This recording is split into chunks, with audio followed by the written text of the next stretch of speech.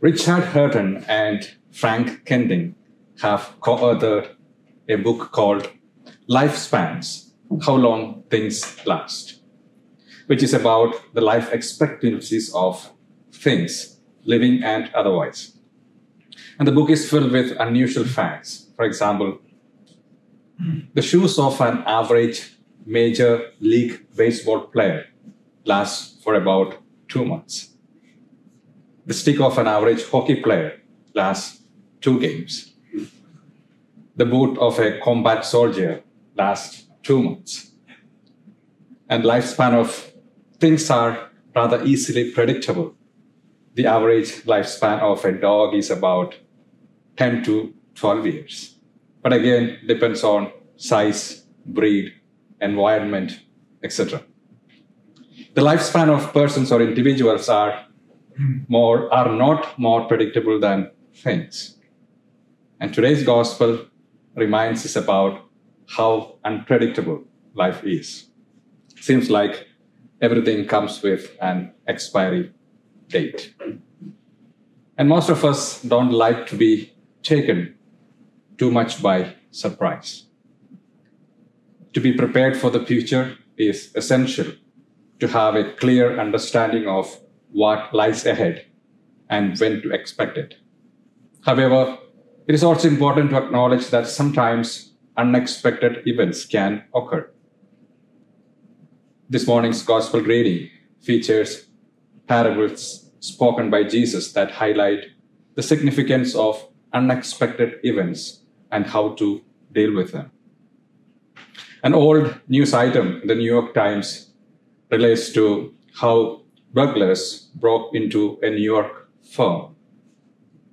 Mainly since the incident occurred in the notorious outskirts of New York, it wouldn't have raised eyebrows. But the fact that it was a company that makes burglar-proof glass windows is funny.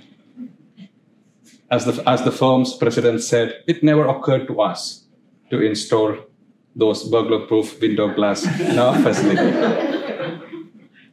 Well, this amusing story demonstrates our inability to prepare and how often we take things for granted. As in today's gospel, the thief breaks through the walls of a house at an hour no one expects. The master arrives home at a time when his irresponsible servant is not expecting him. And Jesus indicates that there can be an unexpected element in his relationship with us and ours with him. The Son of Man comes at an hour we do not expect. And death is undoubtedly a reality that we may consider to be sudden and unexpected. However, more may be being referred to than that. The Son of Man comes to us during our lives, and his daily coming amid life can also be unexpected.